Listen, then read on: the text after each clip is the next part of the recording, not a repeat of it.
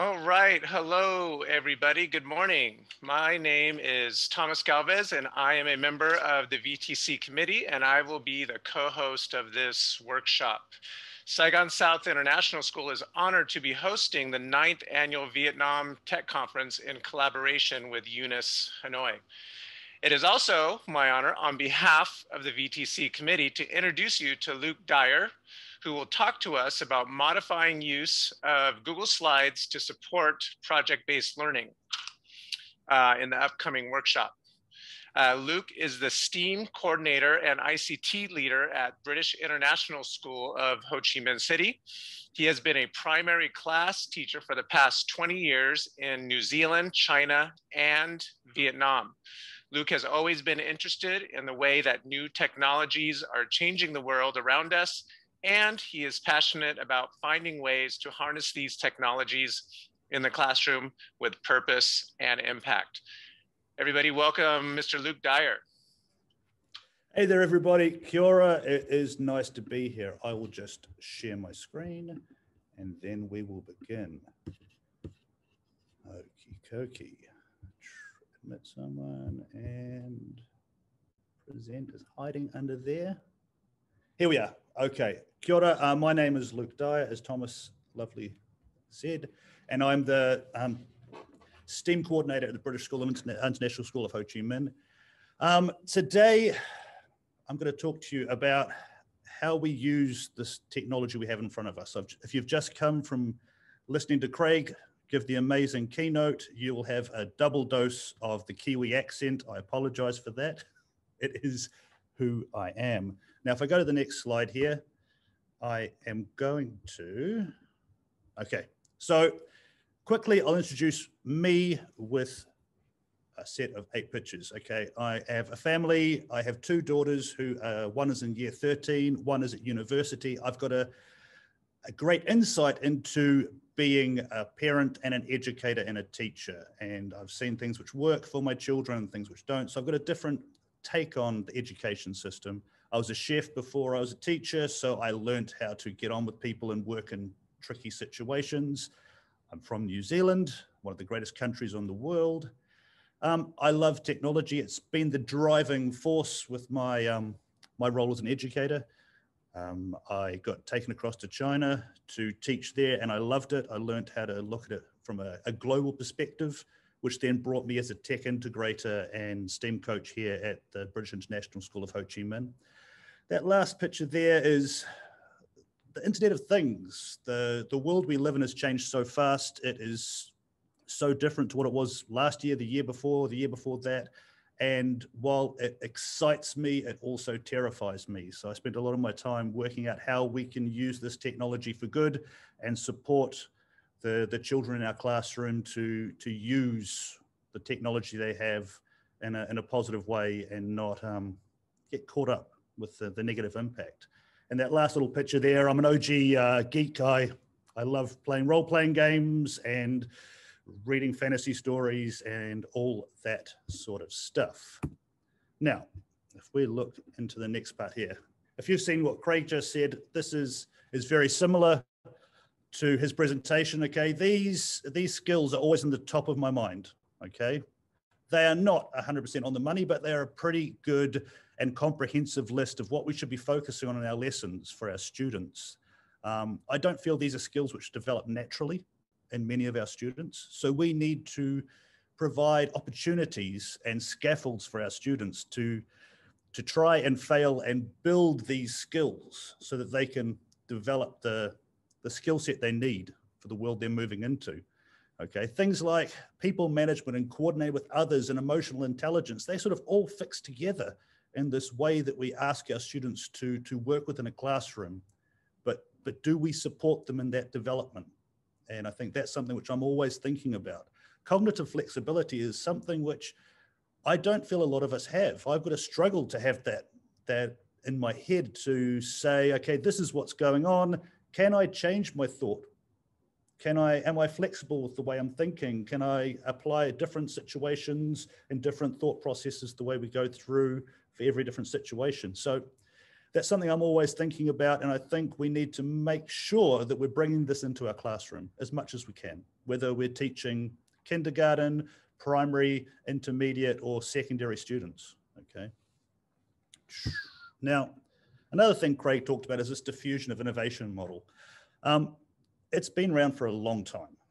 Okay, if you're like me, you were always put in that early adopters category. But the thing is, everyone you were around at conferences and workshops tended to be in that category. And then you were passionate about something and you're working towards something. But when you came back to school, you had to try and pull others along with you. And that was difficult, okay? When we're doing that, it's tricky to try and show someone the passion you have when they are trying to cope with something different.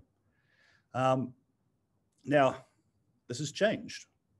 Previously, you had those laggards and you had the late majority, but if we look at the world we've had in the last year, there is no space for the laggard and the late majority. Everyone has been pulled along to the left hand of the cycle there without any choice. We've been put into virtual learning environments, and by doing that, we just have to adapt. Whether we fully understand the pedagogy behind it or the reasons why, we just have to do it. We've been given these tools, these learning management systems, which give us instant access to content, to our students, to our parent community, to others within our education community. We can deliver feedback instantly. We can look into the world of our students and see what they're doing at a moment's notice in real time. And it's fantastic, okay? And that's what's made the past year possible. That's what's allowed us to deliver content and curriculum and learning experiences to our children in a virtual environment. I think back to the days when teaching in New Zealand where it would snow, and snow doesn't happen very often in New Zealand, but if it snowed, the kids went to their cupboard and they pulled out their snowpack, and it would sitting there for 1, 2, 3 years maybe, and it had activities to do on a snow day. If a snow day was to happen in New Zealand, or next week or this year or next year, it would just be over the radio, school has gone virtual for the day, okay? It would just instantly, in my opinion, no longer have a closure, but just have a switch of learning environment. And that's through these tools we've been given. But I think what I'm really worried about now is not the tools, because they're fantastic. It's not the environment we're in, because we're learning to cope. We've done some amazing things in this last year with education. We've done some truly brilliant things. But my thought is like, all these environments, what's changed so fast, and what have we lost? What are we neglecting? Those teachers who were the late adapters or the laggards who've been pulled into the virtual environment so fast, what things were they doing which was fantastic? Because don't get me wrong, the laggards who I dealt with as an educator were fantastic teachers. They just were fantastic teachers offline, and was showing them the reasons why we'd go digital with some tools to improve their teaching practice and the experience for their children. So for those late adapters and the laggards to be pulled into a virtual environment, what things have they lost from their practice? What things have we lost from our practice? What things are we not doing now because we are delivering in an online environment or a hybrid environment or a multiple different ways? How are we addressing all those skills? We go back to that job forum list of skills. How are we bringing those into our class, into whether it's a project-based learning environment, which was the original idea behind this when we were presented this in face-to-face, or in a hybrid environment, okay? So that's the thinking I've got right now, okay? So in my classroom, if I'm delivering a digital lesson, or if I'm delivering a lesson through hybrid model, I want to make sure that students have got opportunity for peer modeling, that they're able to develop that digital literacy. Is there opportunity to model and to comment on other children's work, to look at other children's work? I learned a lot through high school from saying nothing and watching other children work, ask questions, and think for me in a way. I was a very shy child. We've got lots of those kids in our class. Do we have those scaffolds set in place so that if the student is not able to see you in a lesson or communicate with you instantly or be there? Do they know the steps they should take or have some sort of model there to work through so that they can continue the learning and they don't sort of hit a roadblock? Are there assessment and reflection points within your learning? Because they're important.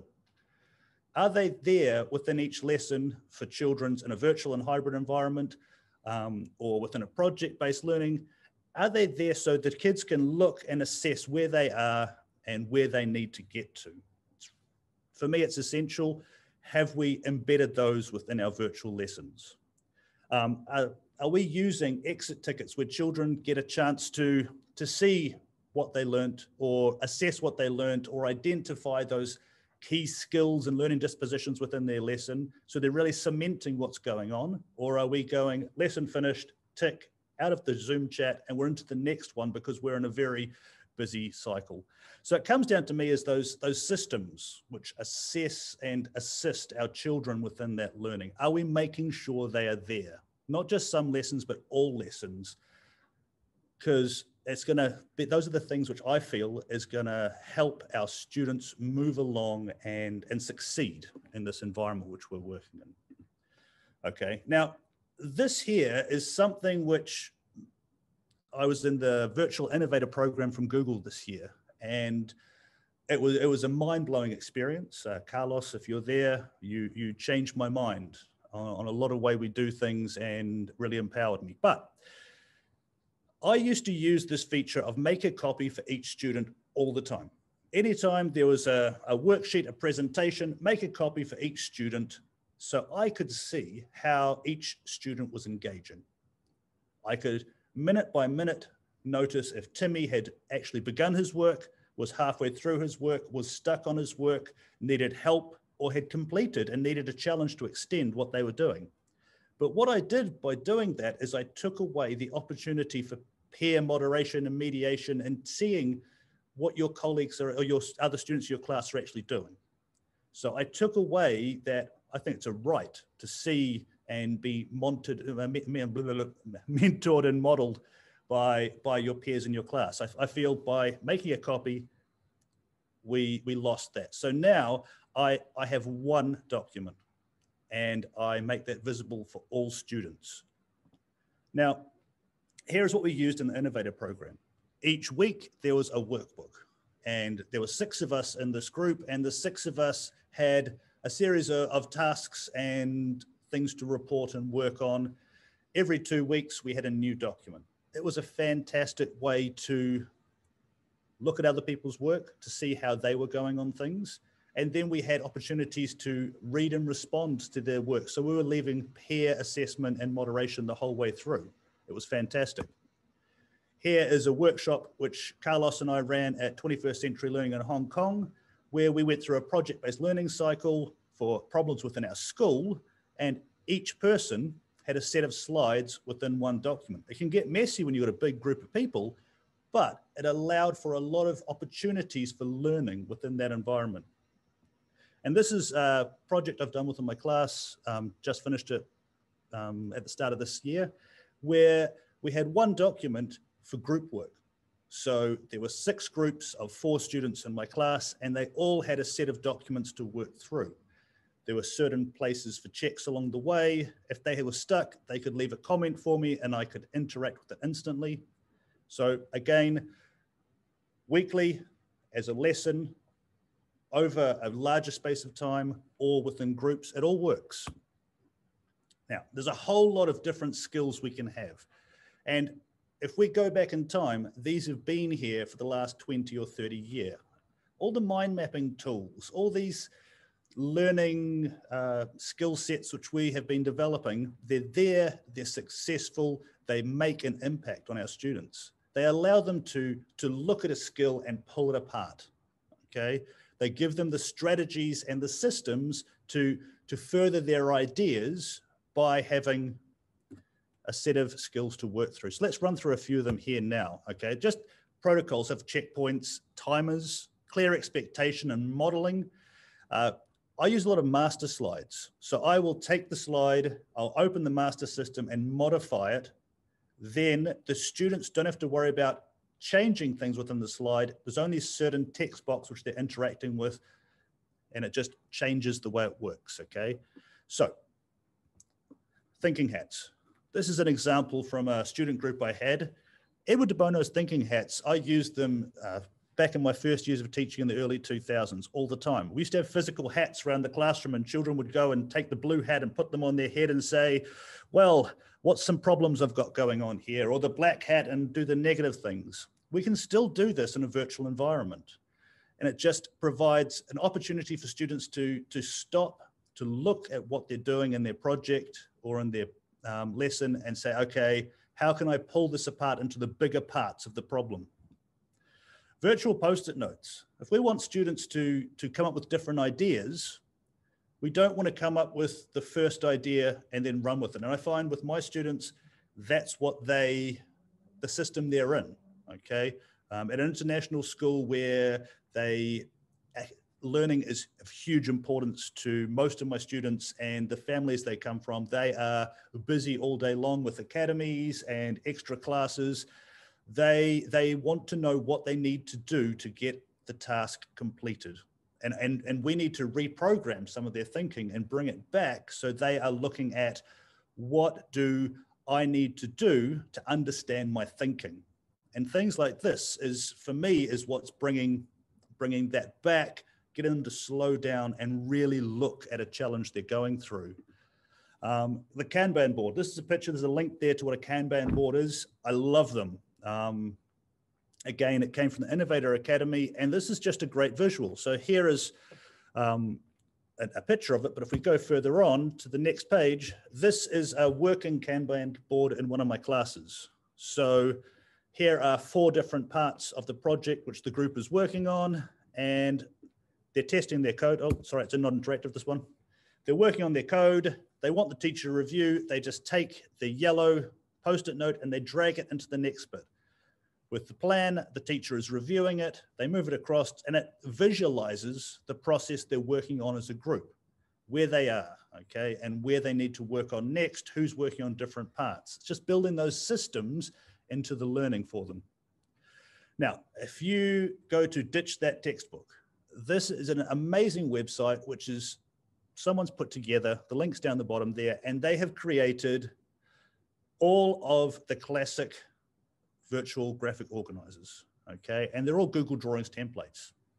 You can modify them, you can make them work for you, and they're fantastic. It gives you that opportunity to really look at what's going on and stop and think. And if we're looking at a science lesson, a Venn diagram, if you're looking at what have we learned, a KWL is fantastic. Hexagonal thinking, amazing stuff. Look into it. It is really, really good. Okay. Single point rubrics. This has come new to me. Now, I usually create rubrics with my students, and then we will modify the rubric throughout the lesson or throughout a sequence of lessons, so they are coming up with the language and the vocabulary. But this here is a new idea where you've got your standards, just single point, okay? You're not going, where are you on this continuum? You're saying, this is the learning point we're looking at, and it can be a snapshot within a lesson, or a checkpoint within a series of lessons or a project. And it's, okay, where are you on these 3 set criterias? I'm wondering, and I like this, and it just gives you as a teacher an understanding of where your child is, or your student is working at, and then a thing to work towards. Assessment tools, okay, exit tickets, whatever we call them, use them. They are fantastic. It can just be, my favorite one is just using the comment on Google Slides. I'll say to my students, okay, can you go to the person 2 above you and look at their Kanban board, and can you leave a comment thinking what you feel should be their next step, okay? If you don't feel you want to use it within your class, you can use the Flipgrids, the Nearpods, the Google Forms, Socrative, Padlets. They're great ways, pose a question, and then allow them to answer it. Brilliant. Now, these 2 people here, Chris Hart and Leslie Macbeth, were our design coaches on the Google Innovator Program, and follow them on Twitter if you are not already. They do some amazing things, and they are great sharers of knowledge, and go and see them. Now, we're going to give something a go. If you see there, it says bit.ly.vtc Luke. We have got 4 minutes, 5 minutes. It's really short time space. I really apologize for that. But type that in and go to that web page. Okay, it's another set of slides. I am going to, okay, so bit.ly VTC Luke. Someone wants to share it in the chat. That would be great. I am going to exit this slide and jump into it, which is here. Now this is I'm sorry, caught there. This is an example of a workbook which I would use with my students. Okay, and up there we've got some people joining already. That's fantastic. Let me just grab that there. And I don't know what the chat feature is. I'll leave that. Someone else can do that for us. So in this workshop here, what I'd like you to do, if you look at that first set of instructions, it says select pages 4 through 10. So here's page 4, and I'm just going to select down to page 10. I'm going to copy them and paste them. So now I have made my own copy of that slide.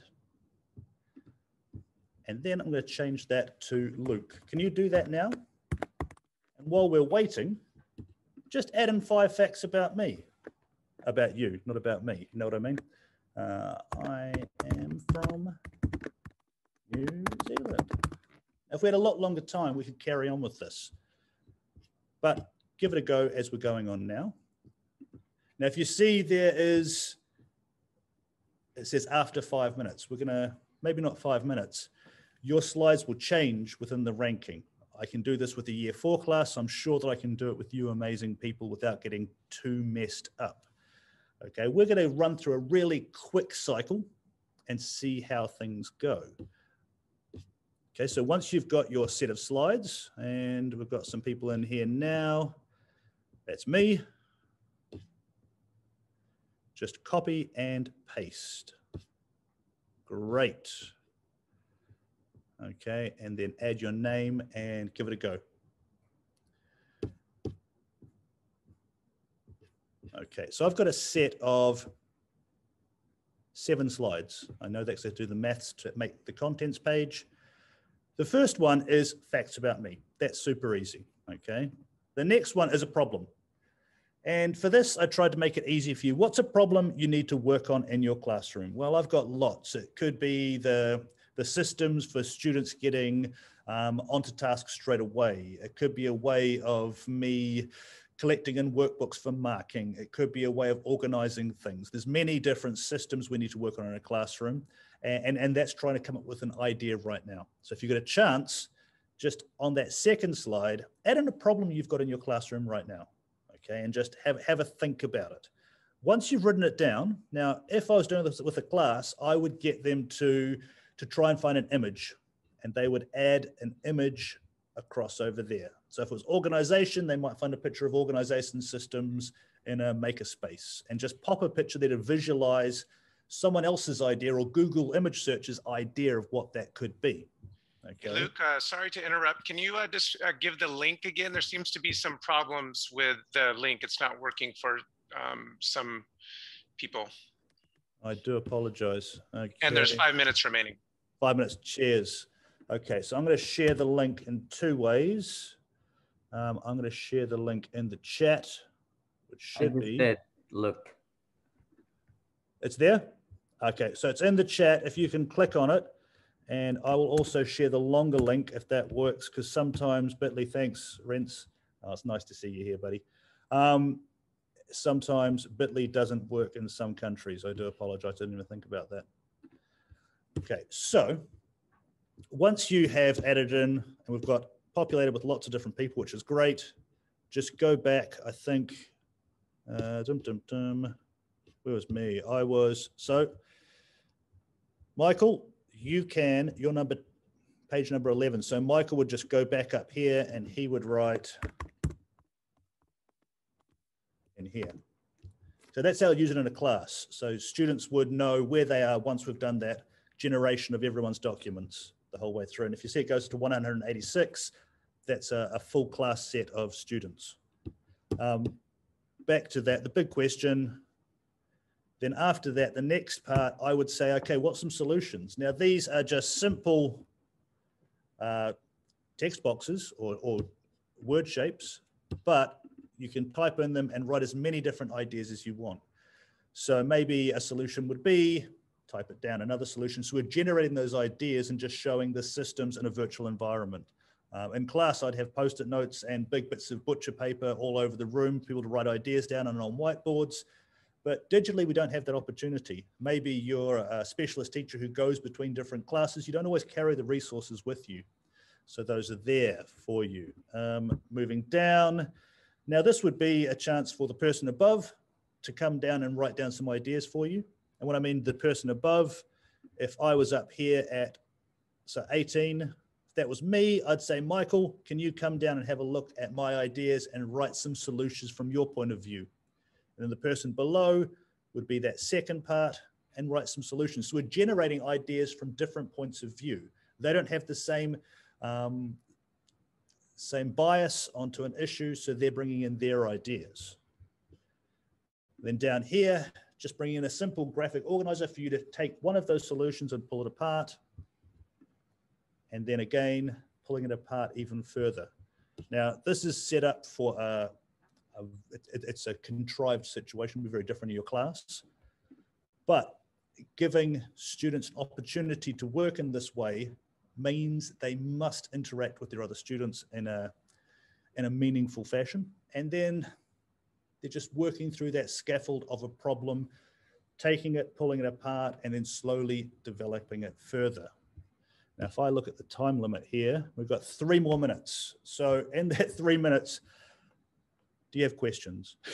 I'm sorry, I've rushed through this completely. I hope you've got something out of it, but I would love the opportunity to answer any questions that you might have. And if you want to, you can just unmute your microphone and give it a go if you'd like to. We don't have very long, but I'd love to hear anything you'd like to say. Silence. That's okay. Hi, Luke. It's Renz. Hey, Renz. I have a question. Yep. So how do you, what's the system in terms of, so I use slides as well, but yep. I do a lot of students do reflections, exit tickets, those things, but I have like 60 kids. So I feel like I don't get to actually read them. So that's I'm struggling with that. Yeah, I understand that completely. I was using a lot of exit tickets and I found that it was working to a point, but as you said, to get through them, you'll spend 3 hours going through and providing feedback for each one. I'm using a lot of direct messages on Google Slides and Google Docs. So if they're working on it, when they get to a certain point they need help, they will at Luke Dyer in a message that comes straight to me, but I'm also getting them to add a couple of people in their group. So they're building a group solution to a problem. So maybe it's sort of, I guess in a way it's crowdsourcing some answers. And that seems to be successful once we've built the systems and the trust in place with the students. But it is a lot of time and effort, which becomes quite tricky. Sometimes if it's a key problem, which a lot of people are facing or a question, I'll screenshot it and then I'll add it to the slide deck and then solve it for the whole group and then let people know that, hey, this is Timmy's issue and this is the solution we came up with together if you'd like to have a look. So the next person who has the same problem, like a frequently asked questions, have a check at this slide and then come and see me after if you still need some more help with what you're working through. Systems, yeah, working out what could work. Okay, we'll go ahead and stop there. If you have additional questions for Luke, please head to the Whova app and go into his session presentation. And there's a place where you can put additional questions there and you can keep the conversation going on this great presentation that Luke did. So if you can please thank and give I guess a virtual or in your video round of applause.